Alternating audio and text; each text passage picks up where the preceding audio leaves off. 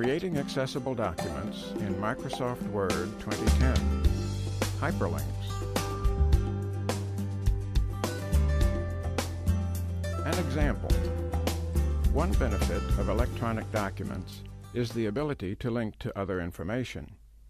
A hyperlink is text that is associated with a web address, or URL. Hyperlinks can take us to websites, other documents, or even other places inside the document itself.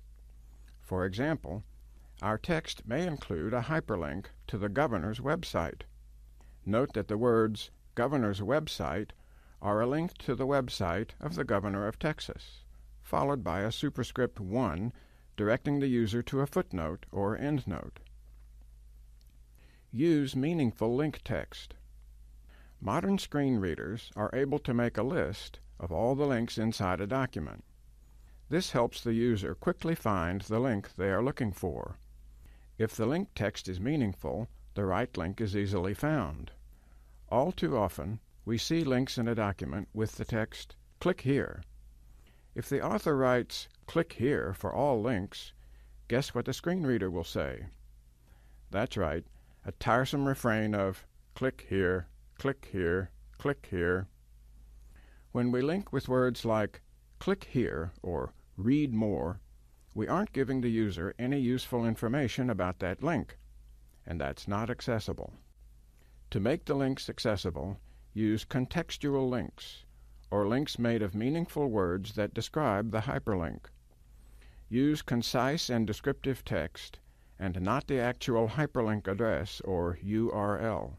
In fact, the Word Accessibility Checker will flag URLs as unclear text. In our earlier example, it is very clear to the assistive technology user that this is a link to the governor's website. The sighted reader gets the same benefit. How to make a hyperlink. To make a hyperlink, follow these 5 simple steps. First, select the meaningful text that will be used for the link. Then, click on Hyperlink in the Productivity or Accessibility ribbon, or right-click the selected text and then select Hyperlink.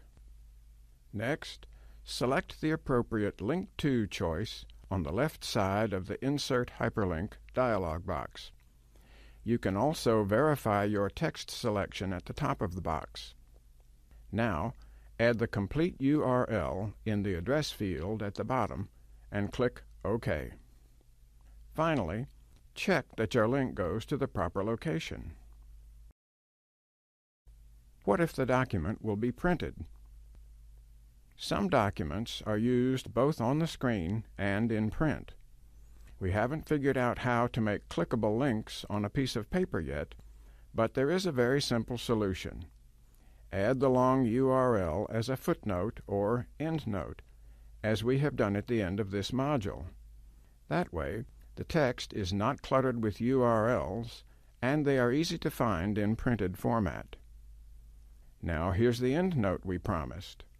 Endnote 1, http://www.governor.state.tx.us. This concludes our module on hyperlinks.